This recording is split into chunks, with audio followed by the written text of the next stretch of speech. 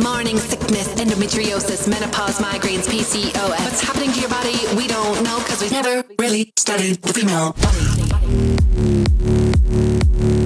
Female body. Say it's all in my head, but the research is quite spotty. No, we've never really studied the female body. I go to the doctor to get dismissed. Try losing weight, you're just anxious. That's fine, that's cool, I'm not pissed. Just wait 10 years for a diagnosis. Psychosomatic, you're so dramatic. Hysterical, emotional, hormonal, erratic. Heart disease, chronic fatigue, depression and anxiety. Do you have pain? No, you don't, because we've never really studied the female body.